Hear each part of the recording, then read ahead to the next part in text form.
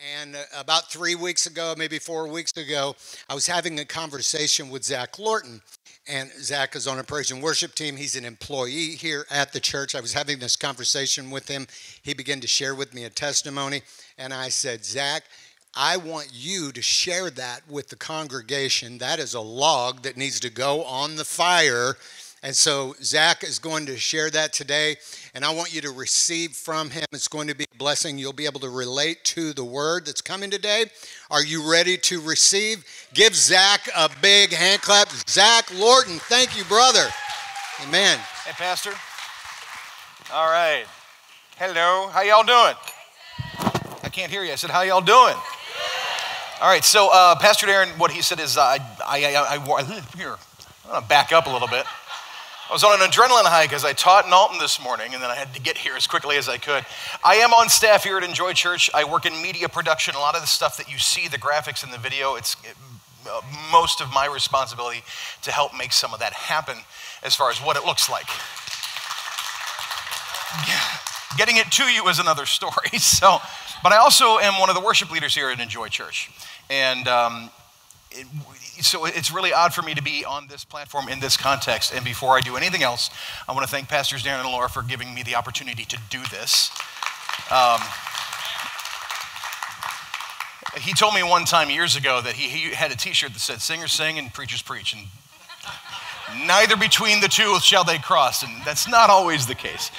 The reason he asked me to share this with you guys today is because I think this is going to relate to every single one of you. And I want to just park here for a moment and say, Pastors Daren and Laura have done a phenomenal job of curating a team of teachers here at Enjoy Church. From time to time, you're going to see somebody other than Pastor Daren up on that platform. Pastor Laura's going to teach.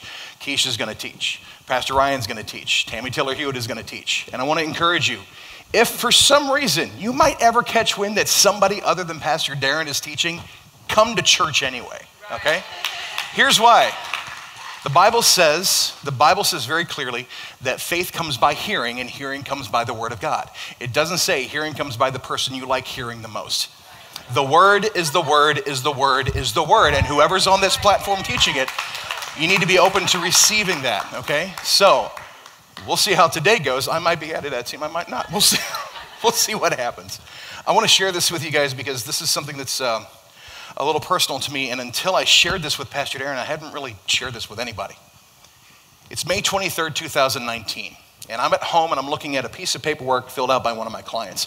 In addition to working here at the church, I also work a second job, many of you know if you follow me on social media, as a DJ. I work in the wedding industry, and I've been working with the company. All right, sure. I've been working with the company I'm with for about 15 years, and I've done almost 900 events in that time, 90% of which are weddings. Ceremonies, receptions, and things like that. So I spend about an hour on the phone with every client that I work with. But before I do that, I look over the paperwork to see if there's anything out of the ordinary I need to be aware of. And as I'm looking over this, there's this name that sticks out at me from the paper. It's a guy by the name of Kevin. Not his real name, by the way. I'll explain why later. Kevin is a guy that I knew from when I was in junior high school. Kevin bullied people in junior high. More to the point, Kevin bullied me in junior high. He was not a good kid. I'm not saying he made fun of me, and I'm not saying he teased me, although he did do those things. I'm saying he physically threatened me. He physically intimidated me. He would block my path in the hallways. His MO was, if you even accidentally bumped him, you want to go? You want to fight? You want to go? That was where he lived 24 hours a day. I mean, that's kind of who he was. And there was this fire in his eyes that was just it's almost like he relished it. And he made my life a living hell. People ask, well, why didn't you just beat him down? Well, I would have, except for the fact that he was bigger and stronger than me. See, we got in a fist fight once. We got in a fight once. It was a very short-lived fight. It didn't end well for me, just going to be honest with you. But it happened in front of a bunch of people. Even though there was no bloody noses or broken bones, I was humiliated in front of a lot of people. And Kevin also had a mouth. So he told all of his friends, who, by the way, were also bullies. He had a network. And they kind of followed suit. And it just never went away. And every single day. And some people have also asked me, well, why didn't you just get away from him? Because he rode the same bus I rode to school. I couldn't get away from him. I saw him in the morning. I saw him midday in gym class score. And then I saw him in the afternoon on the way home. The guy knew where I lived. And he would use that to taunt me all the time. And this happened over and over and over a 2-year period. And one day, I just snapped. And something happened in my subconscious. I had a dream one night where I killed Kevin. Why is a worship leader talking about killing people? Understand something. I'm not a violent person. I'm passionate. I'm opinionated. I'm outspoken. And many times, I'm direct. And I'm not mean. I'm not violent. Although sometimes that combination of 4 things can make people think that I'm being mean. And that's not the case. I don't have a mean bone in my body. I really don't. And I'm not violent either. It takes a lot to get me to the point where I think about pounding someone down. And I have thought about it. But I had a dream where I went the next level and I killed this kid.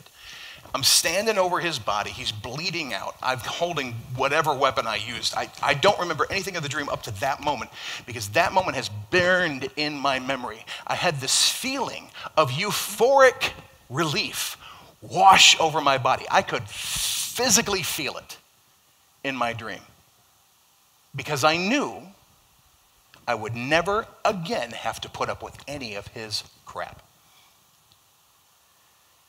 Anybody? Anybody? Okay, I want you to understand something. If you've got a child in your life that's being bullied, somebody in your family, a niece, nephew, grandson, granddaughter, if they're being bullied like this is what goes on in the head of someone who has to deal with this every single day. They're not okay. I want you to understand that. This affected my ability to connect with people on a level that I'm still dealing with to this day. And it's May 23rd, 2013, and I'm looking at a piece of paper with his name on it. And not only is he involved in making the ceremony happen, he is officiating the ceremony. Now, for those of you not up on wedding lingo, that means he's the guy that's marrying the bride and groom. And so my logic kicks in. If anything I learned from Spock and the Apostle Paul, it's logic. It's been 25 years at this point since we graduated high school. He's got to be a different guy. He's got to be a different guy. I'm a different guy. I'm the same guy, but I'm a different guy, so he had to have changed, and no one's going to ask somebody who's terrorizing them or other people to officiate their wedding, so he's got to be different. And I wonder, I'm always looking for that connection with a client when I'm talking with them on the phone, something that we have in common. So I'm wondering whether I should bring up the fact that I know this guy. We get on the phone and we're talking about stuff, and I'm talking with the bride and the groom, and I say, hey, at some point I need to get together with the officiant to, do a sound check and everything. By the way, I noticed your officiant's name is Kevin. They're like, yeah, he's an awesome guy. He's our best friend in the world. We've known him for several years. He's a great guy. We love him to death. In fact, we asked him to get ordained specifically so that he could do our wedding. And I said, oh, okay, all right.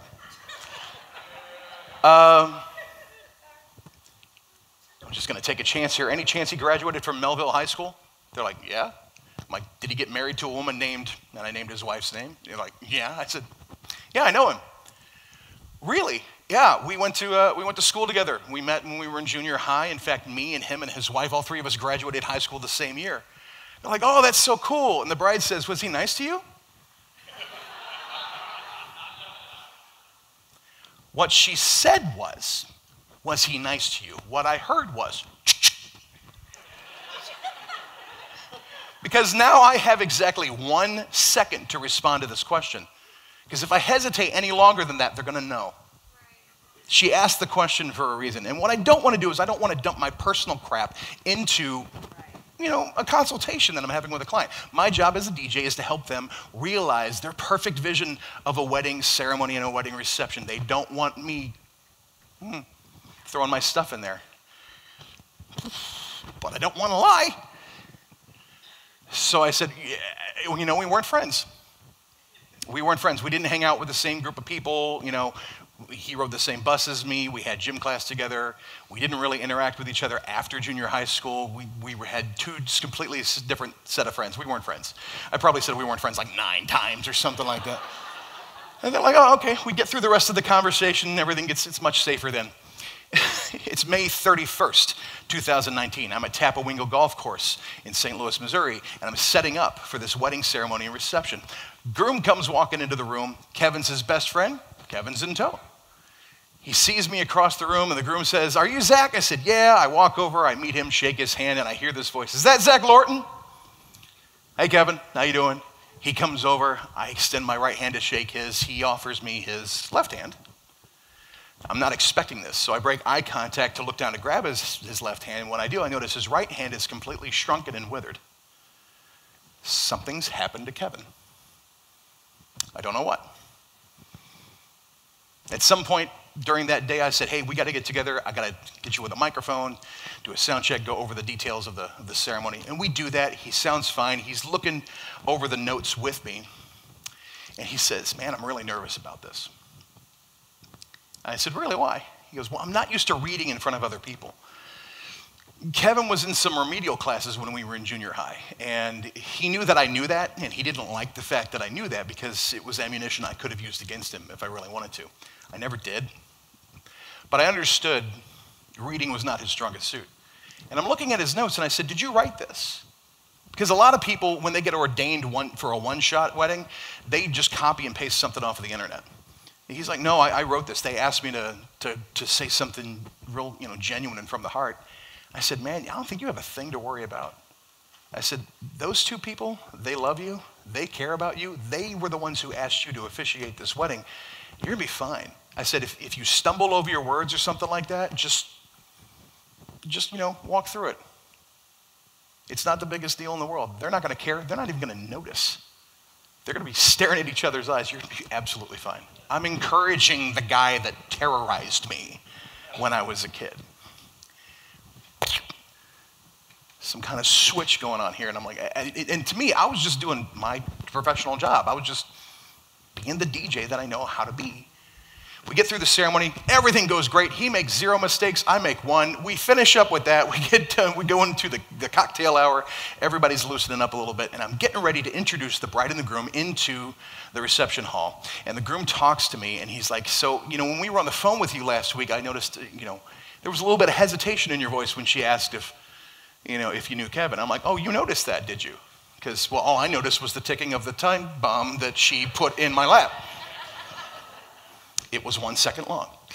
And he says, "I didn't say that." I said, "Oh?" And he said, "Well, yeah, and we know Kevin has a past. We met him long after that. But we know he's a different person, completely different person than he used to be. So after I got off the phone with you, I called Kevin."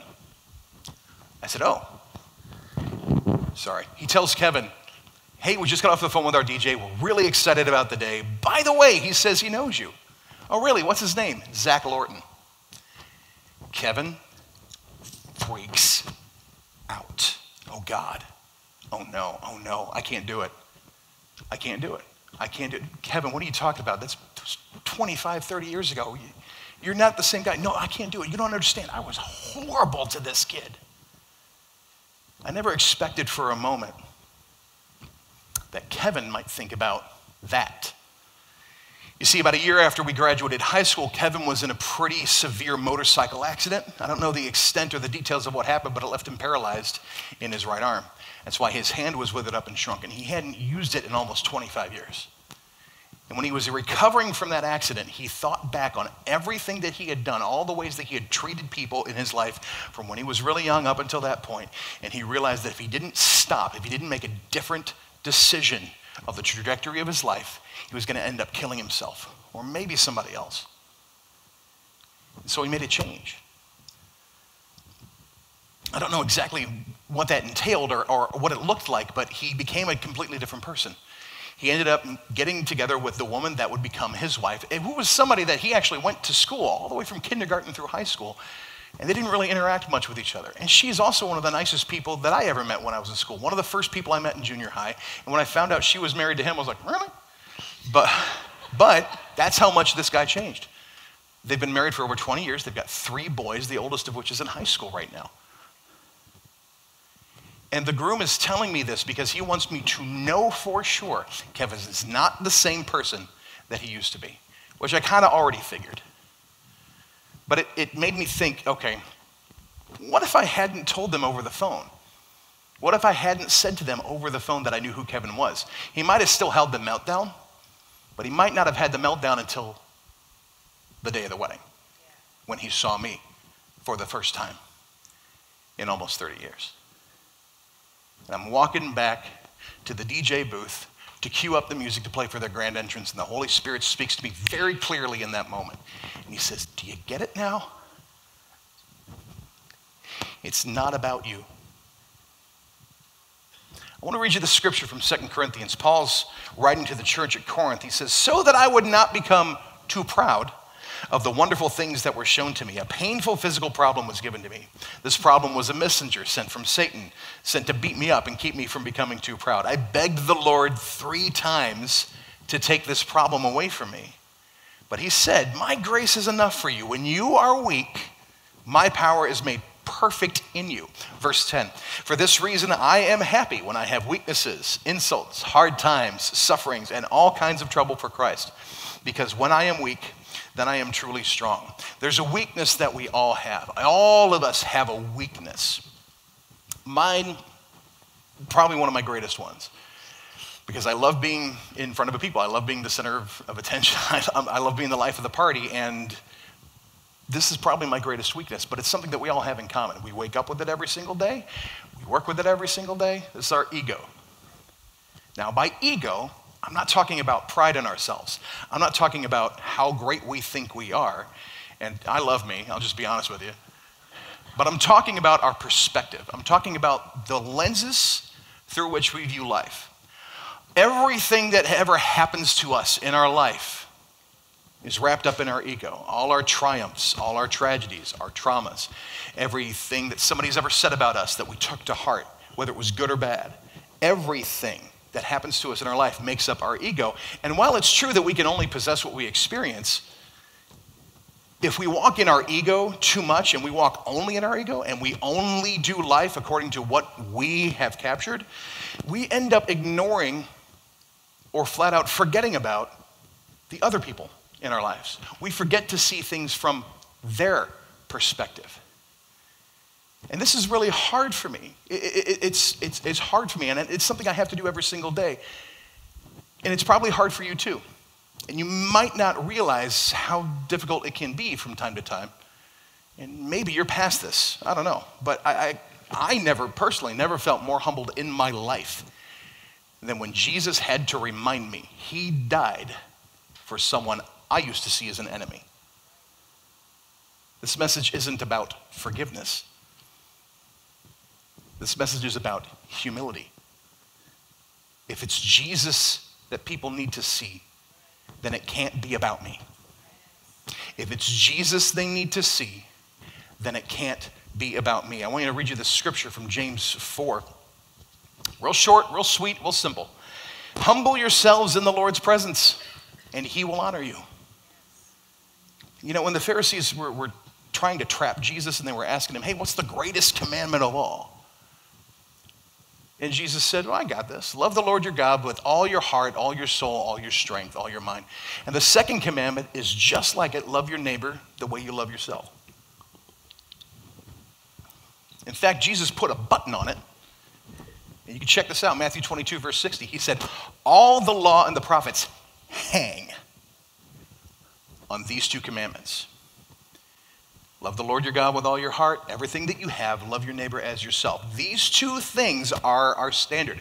They should be the filter through which we handle every interaction that we have with anybody, anywhere, anytime. That's a high call. That's a high call. And what did I do? I took my eyes off the second commandment. I was worried about how I would feel. I was worried about how 30 years worth of hurt and pain were wrapped up in this moment. And I'm anxious about what am I going to do when I see him again? I took my eyes off the second commandment.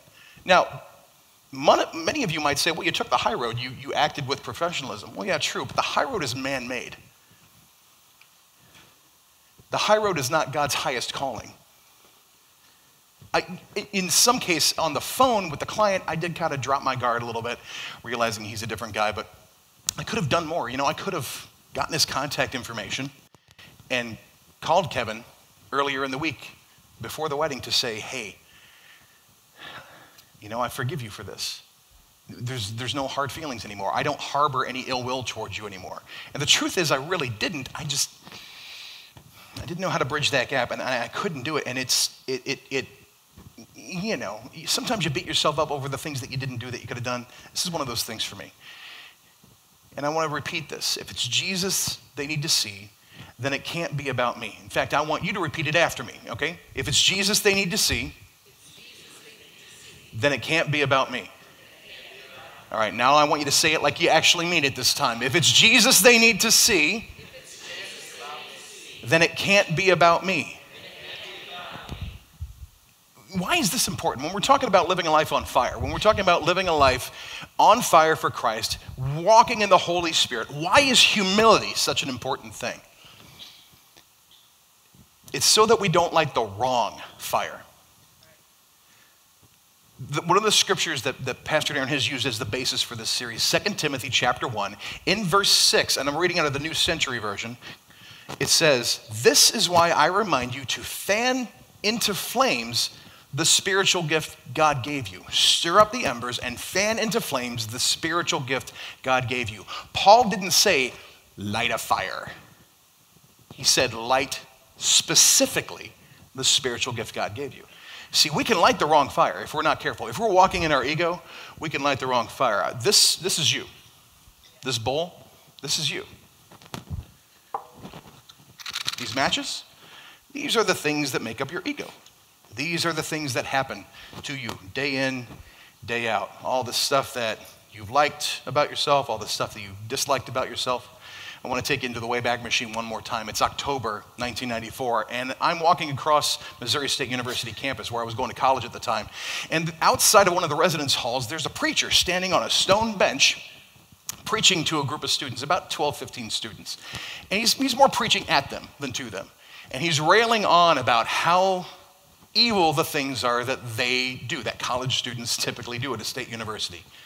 It's evil to drink to excess. It's evil to do drugs. It's evil to attend these parties where all these wild hedonistic things are happening. It's evil to have sex before you're married, to wear makeup and revealing clothing. Those two were for the dudes. And he's going on about how evil these things are. But the one thing that he's not doing, and I'm watching him for a few minutes, the one thing he's not doing is saying how to get past that.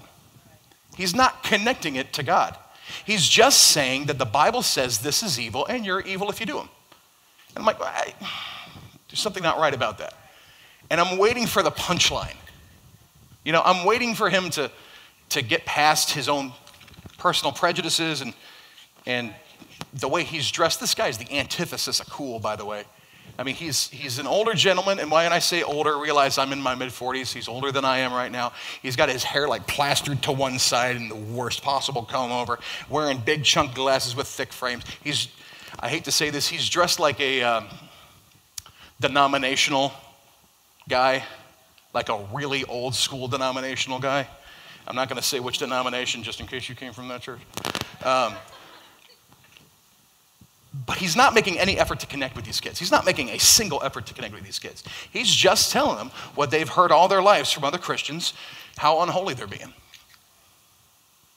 And he gets off the stone bench and he starts having a one-on-one conversation with a guy over to his left, over to my left. And they're talking, but the entire time that he had been preaching, all these students were like throwing it back at him. They weren't having none of it. They were mocking him. They were laughing at him. They were arguing with him. One guy, every about 2 or 3 minutes, praise to Buddha, which was funny because he didn't look like a Buddhist at all. And it's just going on. And as he leaves the bench, these guys are still talking amongst themselves and still laughing at the preacher. And frankly, as a Christian myself, I kind of didn't blame him because I was just like, why didn't this guy tell him? And then after about a minute, I hear over here in this argument, the preacher saying to the guy that he's having the conversation with, well, then you can go to hell. When we light the wrong fire, we are lighting up all of our preferences, all of our ego. It makes a big spectacle. it creates a flame. It creates like this little bitty show that goes on, and it draws a crowd, you know? Here's the problem. We're lighting up ourselves. It stays in here. It doesn't really go any farther than right here. When people see us lighting our ego up, they only remember us.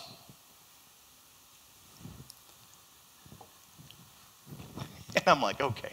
So when I heard him yell, well, then you can go to hell, the Holy Spirit said, you know that's not right. And before I knew it, I'm standing up on that stone bench and I said, everybody stop!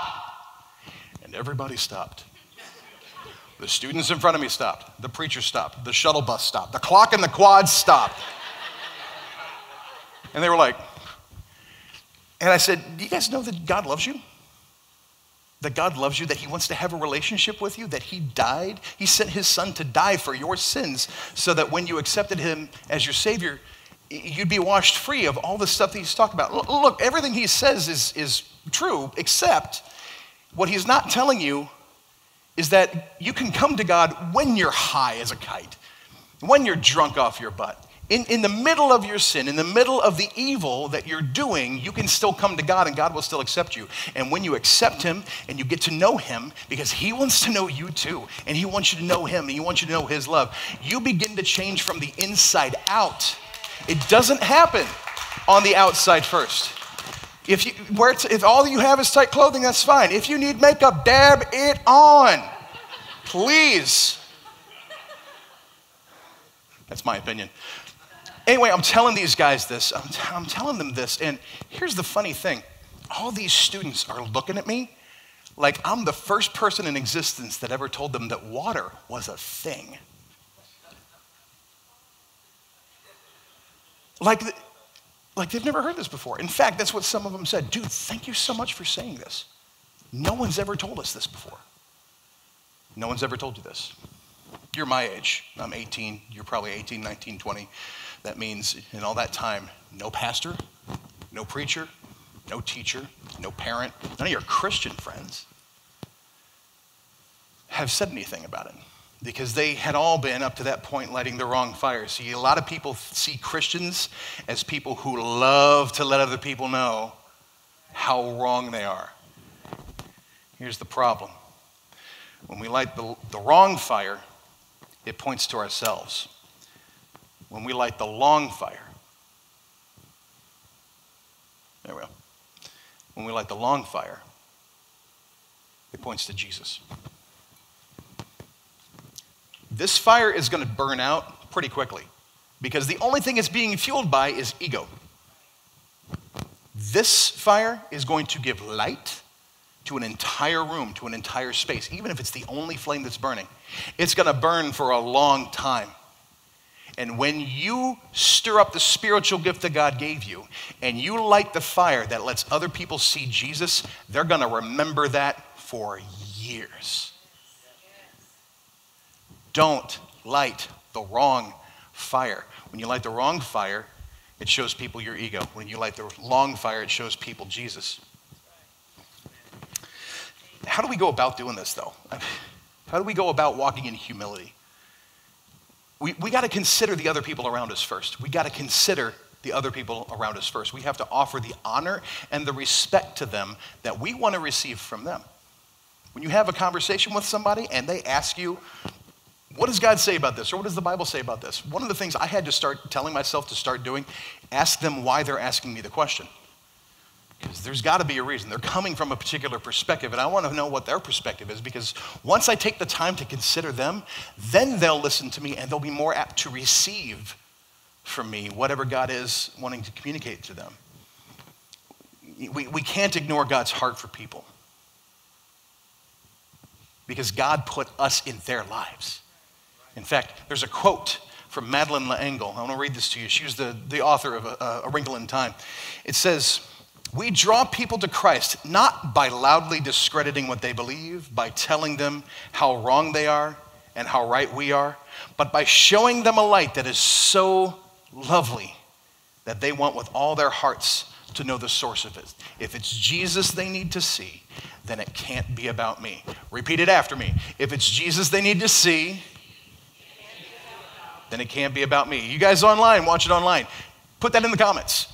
All right, post that, tweet that, hashtag it, put it everywhere that you can. So how do we go about doing this? How's some practical ways that we can do this?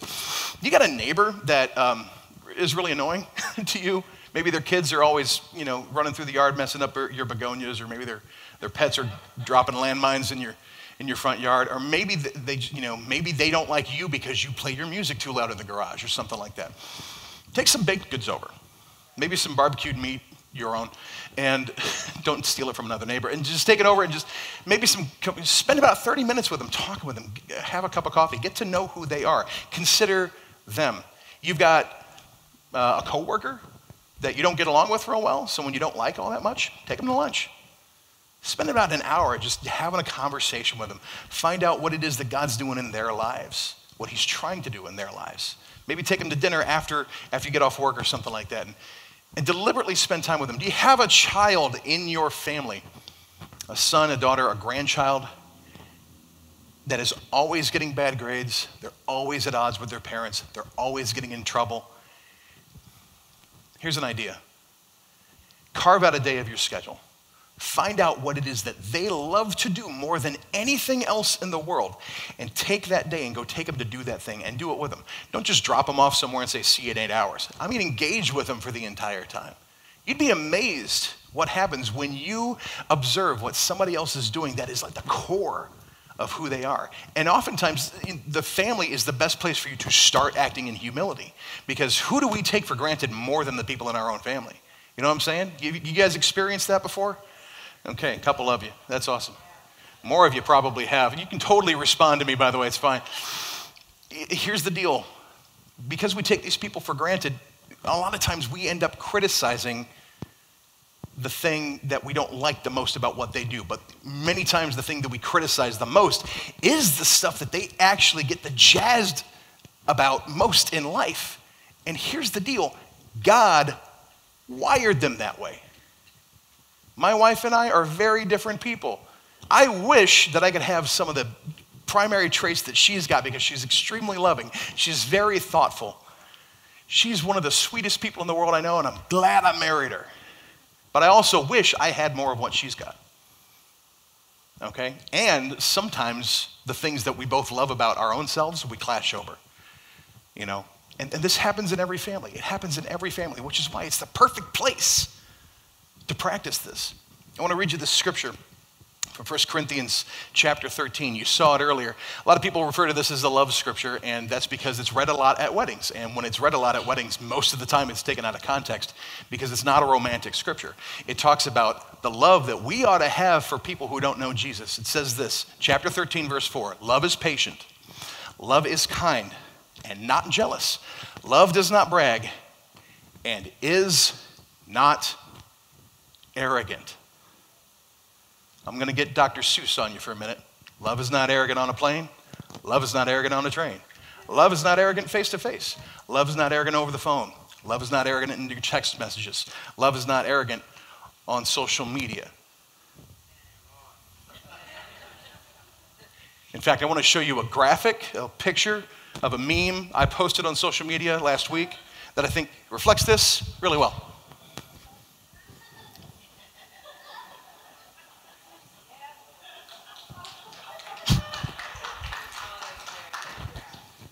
I saw that, and I had to share it on my page, because I'm like, yeah, Lord, that's me. I'm just going to be honest with you. I don't know if you've been paying attention over the last week, but we had an election last week, and for about the 2 or 3 months before that, Facebook was a dumpster fire.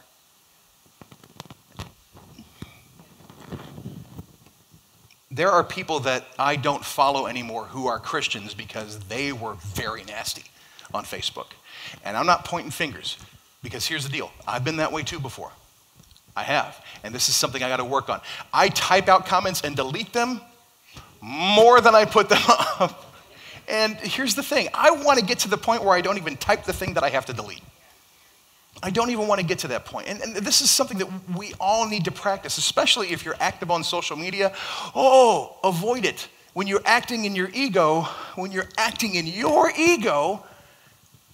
you say something, are you doing it because you love the other person, or are you doing it because you want to prove a point? Guys, this is hard. Humility is hard. Humility is next level faith. This is next level. This is not easy. You cannot coast through life in humility because humility is a daily decision that you have to make. I'm old school using paper. I want to read you a couple scriptures before we wrap this up. Romans 12:2. Do not conform to the pattern of the world, but be transformed by the renewing of your mind. What does it say? Be what? I can't hear you. Be what? Do not conform to the pattern of this world, but be transformed by the renewing of our mind. That means if I want to make a difference in somebody else's life, who has to change? I do. You have to change. If you want to see a change in somebody else's life, you have to change. Jesus said this is an upside down kingdom, but come on. I got to change. I got to change the way. Yep. Yeah. I have to change the way. If I want to get results I haven't gotten before, I got to do something different. I got to change. Walking in humility is especially hard when you feel like you don't have to. When you've been hurt, when you've been wronged, when someone has come against you and you didn't do anything to provoke it, walking in humility is really, really hard. But Proverbs says, chapter 3, verse 34, God mocks the mockers, but he gives grace to the humble. A paraphrase that happens in James says, God opposes the proud. So if I walk in my ego and I refuse to be humble, God does this to me. He literally opposes me. He stands against me. I don't like this visual. But he says, if I walk in humility, if I humble myself, what did we say? What have we been saying in this entire series? That when you act in faith, when you do what the Word of God says to do, there's a benefit that comes along with it. When I humble myself, God gives me grace. I didn't deserve the grace that God gave me with this Kevin situation. You know, I didn't. But God saw that I was willing to drop the pain. When I was on the phone with the clients, he saw that I was able to drop the pain a little bit. Oh, okay, he's a different guy. He's got to be a different guy. They love him. They think the world of him. I'm going to trust that. I'm going to let go of my hurts. And you know what? God gave me grace in that moment, and he opened a door for me to encourage a man I otherwise would never have done that for. And it's November 8th, 2020. And today, Kevin and I are friends on Facebook. Because I decided if I'm going to walk this out, I got to walk this out. And I'm going to be completely honest and transparent with you guys. The reason I changed his name to Kevin is because he doesn't know I'm saying any of this to you today. And I didn't want to embarrass him. And the reason he doesn't know that is because I never reached out to him. I never contacted him, sent him a message on Facebook, or called him up and said, hey, by the way, we're cool. And I think there's a part of me that's scared too, because I don't want to make him feel guilty for what he did to me. But if I bring it up, I'm afraid that those feelings might trigger in him. And the truth of the matter is, I'm not done with this yet. I'm still in the middle of this. And that's why I felt it was important to share this with you guys today, because you're probably in the middle of something with somebody else in your life. In fact, I want you to close your eyes for a moment. You guys online, everybody in the house, I want you to close your eyes. I want you to think about somebody in your life that you need to consider that you haven't been. It could be a family member. It could be somebody that you work with. You know, it might be like me, and it might be somebody that hurt you a long time ago. Maybe it's a friend you just haven't spoken to in years. I want you to consider them, and I want you to take a look at them, not through your ego, not through your eyes, but think about what they might be going through. Think about what they might have had to deal with.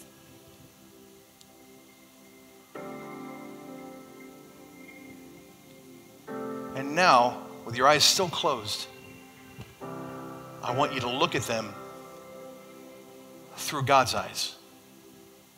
I want you to see the child that he created, the person that he loves, that he cares for, that he has great plans for. I want you to feel the Holy Spirit speaking to you right now, reminding you, you know, Jesus died for that person, just like he died for you.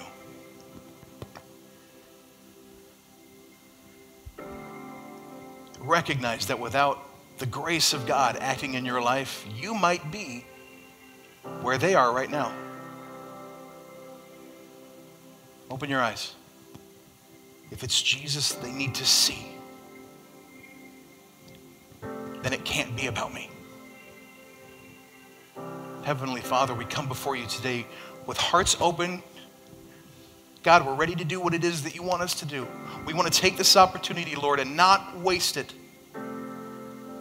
God, your word says that when we humble ourselves, when we light the long fire and we don't light the wrong fire, you're going to give us grace. You're going to give us an opportunity to do something that we know we should do. Lord, I pray that we take the opportunity. I pray that we don't waste this time. I pray that we don't squander this moment. Whether it's a phone call, a message, a knock on the door, whatever it is, Lord God, give us grace to make sure we don't miss this. We ask for your blessings on this. We ask you to bless those people in our lives that we are considering.